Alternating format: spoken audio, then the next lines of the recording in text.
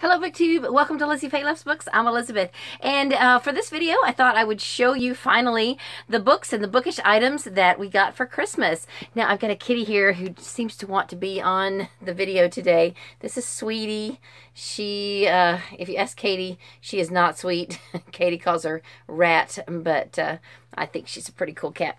Anyway, she's one of two calicos that we have, and she is trying her best to jump up where the camera is. So there, I put her on the floor and she's going on about her business.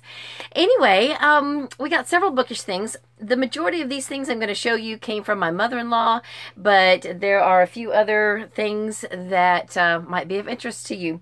So first, let me show you. Now, I didn't really do a December book haul, but during December, I did show you a few books that I purchased during the month, which I tacked on to my book Advent unwrappings. There was one other book that I ordered in December that I have received, and this is by my friend Jack Castle. It's Stranger Realm. This is the sequel to Stranger World, and he said in a Facebook post that he has created a story arc for 10 books. So this is book 2. I think the book 3 is due out, I think he said in April. And so anyway, I have not started the series yet. I have read, I read Europa Journal, Bedlam Lost, and White Death. Then he had one more standalone called The Revenants that I'm going to read. I'm just kind of reading all of his books in publication order, because I figure if this is going to be a 10-book series, I want to get all the standalones out of the way, and then I can concentrate on the Stranger World. But he said that this is about basically a theme park gone wrong, and so I'm excited to read it because I work in a theme park. That's how I know Jack. We are old co-workers from way back. So I'm excited to have this and to read it this year. All right, so let me start on some of the things that my mother-in-law gave us. I'll start with some of the books. Most of the books that she gave us were animal related. A few of these were in Katie's bag, but I'm just going to show them all to you because I will probably be the one who ends up reading most of these anyway. So Cat Reads, get ready because there's some cat books coming. Here is Cat Letters to Santa. This is compiled and edited by Bill Adler, illustrated by Paul Bacon. And I haven't even looked in this. It's just kind of some little fun letters. Epistolary. So Emily Sears, here's a cat book that's epistolary.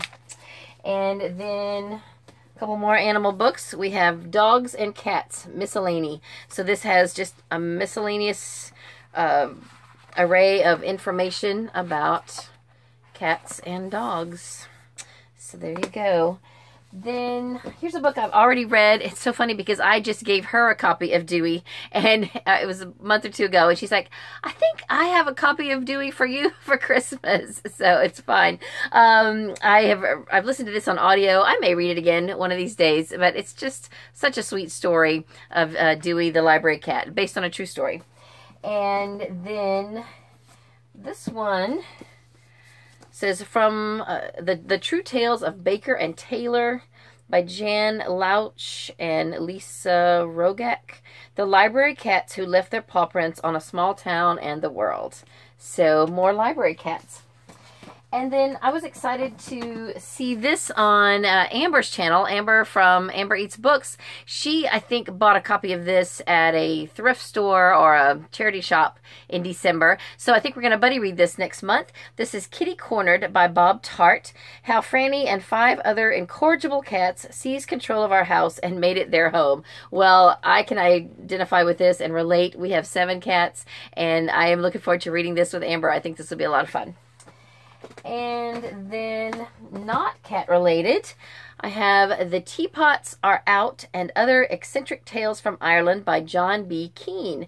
So along that line, she also gave me a cup and saucer. This has bluebirds on it, and it's got a lid, as you can see, and an infuser. I have never had a teacup with an infuser built in, so I am super excited about this. quite a while back, Accost sent me some tea, and I still have some of that, and it's loose tea. So I will definitely be using this cup to drink the rest of that tea. Then, while I'm on objects instead of books, this is too cute. She gave me this Christmas ornament. It is a reading Santa, and look what Santa is reading. 50 Shades of Red. Isn't that hilarious? Oh, isn't that so cute? So I will probably not put this on the tree next year. I will use him as a bookshelf Christmas decoration. And then she also got me the Book Lovers calendar for 2018. I have read a couple of them, but I wanted to not, like, until I did this video, I didn't want to start ripping it off. But it's basically every page is information about a book, so that you basically get a book a day that you can learn about and see if you want to read that book. So that is exciting. And then I've told you guys already that she gave us lots of puzzles. There was only one that was book related, and it also has a cat in it. Isn't that cute? This one we did not use in our family puzzle-a-thon because it's only 750 pieces. We only used 1,000-piece puzzles for our puzzle-a-thon. And by the way, I had one piece that was missing when I finished mine, and it was found when we put the Christmas tree out and rearranged the furniture back to its the way it's supposed to be, and the piece that was missing was under a chair. So now I can take pictures of my puzzle. I already took pictures of my husband's, and I'll post those on Instagram. I will do that so you can see our puzzles. And then I got a couple of t-shirts. The one I'm wearing, not Bookish, but I'll show you anyway. Grumpy Cat, hilarious. And this one is so cool. She got this from Out of Print Clothing. I didn't even know she knew about Out of Print Clothing. And it's technically a Harry Potter shirt because it's got a Hermione quote, but I think she mainly got it because of the library quote.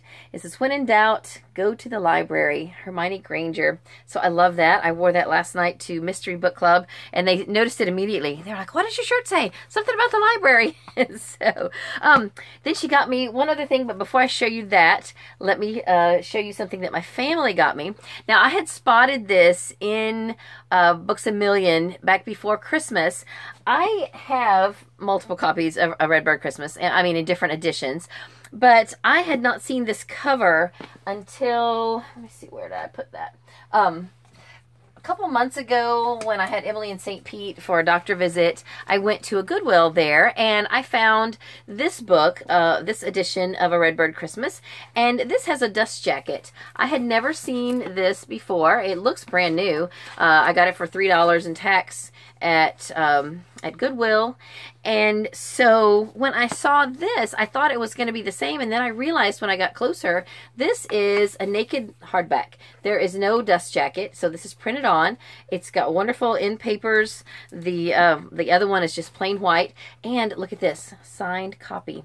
So I'll show you right here. It's got, not only is it signed, it's got a stamp. This is from the desk of Fannie Flagg.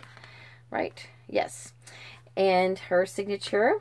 So I am super excited. I pointed this out to both Katie and Randy at different times when we were in Books A Million, and so this was under the tree for me. So I am super excited about that. And then my sister sent me a couple of books. She actually sent Randy a couple of books as well. She sent me two. This one she said can be for my next year's Christmas TBR. His Mistletoe Family by Ruth Logan Hearn. It is a large print, love-inspired.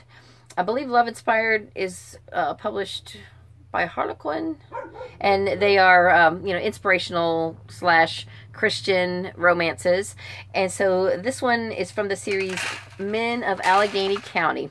Emily's feeding the cats in case you can hear that that noise. So then she also got me a book I actually already have. I have this whole series over here by Jeanette Oak, and she said, "Oh, I kind of figured that, but I just wanted to get you something that I knew, you know, that you would like." But this is book 7 in the Love Comes Softly series, and I have read this whole series by Jeanette Oak. I love it so much, and I'm not sure what I'm going to do with this copy, but if you are interested in reading this series and you don't have this one, let me know. I might just send it to you. Otherwise, I'll just hang on to it for now, or I'll put it in our little free library or something like that. So anyway, the Jeanette Oke Love Comes Softly series is just wonderful. That was the first series that I ever read by Jeanette Oke, and I have since then read almost all of her series books. There are a few standalone books I still need to read, but she's just a fantastic Christian author, and I just really love her stories. So then my sister also got my husband a couple of books, and I'll show you those. Now, she got these all secondhand. I was so proud of her. I said, oh, it looks like you went bargain book shopping, which is awesome.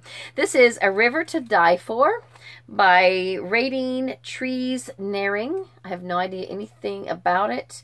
I don't know if it's fiction or nonfiction even. Let's see if I can tell. It says a 50-something to die for mystery. So it is a 50-something mystery. So maybe it's a cozy mystery. How fun is that? I may have to read that myself. And then she got him Louis Grizzard, Chili Dogs Always Bark at Night. So that looks fun. Louis Grizzard is a comic writer, and isn't he a cartoonist too? Am I thinking right? But this is not a graphic novel, so I may be getting my people mixed up. But anyway, I know he's a comedian of sorts. And then also, while I'm talking about stuff for my husband, my mother-in-law gave him this 101 Best Smoothies and Juices. And I don't know if this was for him or me, but we may both work on it. Bible Word Search, large print by Brain Games. So that looks fun. And then she also gave me this Our Family Recipes. I will probably fix this for Katie, because my mom did one of these for me where she wrote our favorite family recipes in it and passed it on to me. So I will probably start compiling some of our recipes that we make all the time into this book for Katie to have in adulthood. Then, let's see. Also from my mother-in-law, I believe this was from her. This might have been for Katie. I can't remember. The Secret Library, A Book Lover's Journey Through Curiosities of History by Oliver Teal. And I think this is a nonfiction book about libraries and books and whatnot. I'm not really sure. I haven't looked at it, but it looks interesting. It's got a cutout on the dust jacket, so let's see what it looks like inside. Oh, neat. Books. So that's fun. And then from my sister-in-law, I got a softcover of Stars Above, which is exactly what I wanted. All of our other Lunar Chronicles books are softcover, and I had been waiting for this one to come out. I'm still waiting for Winter to come out. It's supposed to be due out in softcover within the next couple months. So after that, we'll have all of them. And I have not read this one yet. I stopped with Fairest, and I still have not read Winter, and because I'm waiting to get the soft cover and this one. So now that I have this, I may go back and because I'm trying to reread them all anyway, and I think it was Trina from Between Chapters quite some time ago. She did a recommended reading order if you wanted to read these short stories intermingled with the other books, what she thought would be the best reading order. And so I would, you know, instead of reading this one cover to cover, you read a couple of stories before and after certain books. So I may do that, since the only one I've reread so far is Cinder. I may read these and then catch up to where she says then to read Scarlet and go from there. I don't know. I'll have to go back and revisit that video. I haven't watched it in a long time. So I'm excited about that. Katie also got some magnetic bookmarks, which I think she's going to give to me. And what else? Let's see if I missed any of these. I did get a couple of movies from my mother-in-law. Okay, this is deceiving. It says, you think it says Little House on the Prairie collection, but in fine print, in smaller print, it says fans of Little House on the Prairie will love this collection. So there's actually 9 movies that are pioneer type movies, and none of them are Little House on the Prairie, but that's fine. 7 Alone is on here. That is one of my favorite movies from a long time back, as far as like a pioneer type movie. I don't recognize any of the other names, but I'm looking forward to watching this. I think this will be great.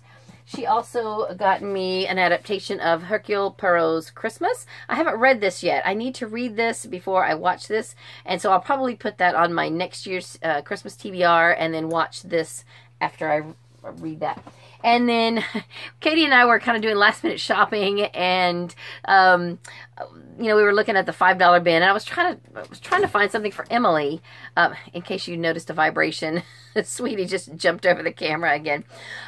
Anyway, I had not seen this in ages, or I had not seen it in ages, and Katie had never seen it, and I said, you know, you could get this for your dad. I think he would like it too, and then, you know, we'll watch it together. Well, she was kind of freaked out by the cover. She didn't really care for it. It's The Dark Crystal. Of course, it's produced by Jim Henson, and I love this movie. I think it's great. So this is one of the things we watched while we were doing our puzzle-a-thon, but Katie had no interest in it at all. But I just really enjoy it. It's, you know, it's a classic as far as puppetry and Jim Henson and the Creature Shop and all of that. It's really neat.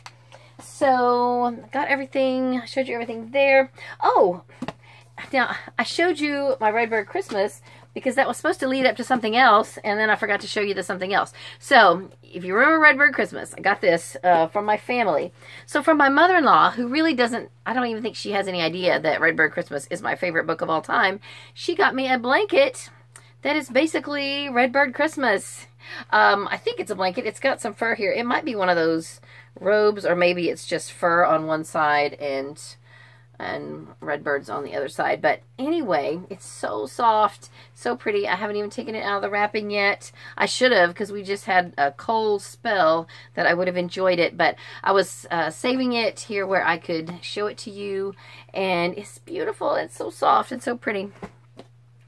So let's see what else. I had a couple of things. I've shown you that. Oh, when I was doing my Advent unwrappings, I did do a couple of little mini book hauls. One of those, and I'll link it below, I showed you some books that I got at a thrift store, and I also did an unwrapping or an unboxing of a package that I got from one of my booktube friends named Carm. And today I was just kind of clearing out and straightening up here in my office, and I still had the books he gave me, or the book he gave me in the box, which if you didn't see that video, it was The Grim Steeper and some Ray Lynch CDs. So I noticed under those there was a card that I had missed, and I want to show it to you. It's hilarious. It says, you can probably read it. It was just defrosted last year, and they put in new gumdrops. It says, it's perfect. We'll take it. It's the Gingerbread House Hunters. How funny is that? And on the inside, it says, there's no place like home for the holidays. And it's a gingerbread house. It's so cute. So thank you, Karma, for the awesome card. Thank you so much. And thank you again for the book and the CDs. They are awesome. And one more book I want to show you is actually something I got for Katie. And no, we don't have the first two yet, but I saw this on the shelf at Walmart, and she had mentioned that she kind of wanted to get these and collect them. So I just thought I'd go ahead and get the newest one. Of course, we've both read the series now. I finished it in 2017, but if I ever do a reread, I will look forward to doing it in these illustrated editions. So this is book 3, The Prisoner of Azkaban, Harry Potter, illustrated by Jim Kay, of course by J.K. Rowling, and it's really cool. I'm sure you've all seen it, but it's super amazing. So yeah, and so Katie got this for Christmas. So that's about it as far as the bookish things. I'll probably run across another thing or two that I forgot, and if I do, if it's that big a deal, I'll show it in another video in my Friday Reads or something. But that's about all of the bookish books and bookish items that we got for Christmas. And if you got any books or bookish items for Christmas and you don't do videos, tell me about them in the comments. I'd love to hear what you got for Christmas, or if you gave any books for Christmas. I am always interested to hear about that too. So speaking of giving books for Christmas, I am going to get back to my book sharing project. I still have all of these books, and I had to end up just clearing off my dining table, stacking them up just to get through Christmas. But I'm getting back into that project now and pulling them back out. I have to kind of resort everything, and I'm still finding packages to put them all in. So that is coming, and I apologize to those of you who I told I was sending you something and you haven't received it yet. It's because I haven't mailed it. I am as slow as a turtle. So that's all I have for this video. I hope you're having a great day. I will see you for my next video. Probably that'll be Friday Reads, but I am still working on quite a few other videos, which I will upload as soon as I get them done. So that's all I have for this one. I hope you're having a great day. Read a good book, and God bless you.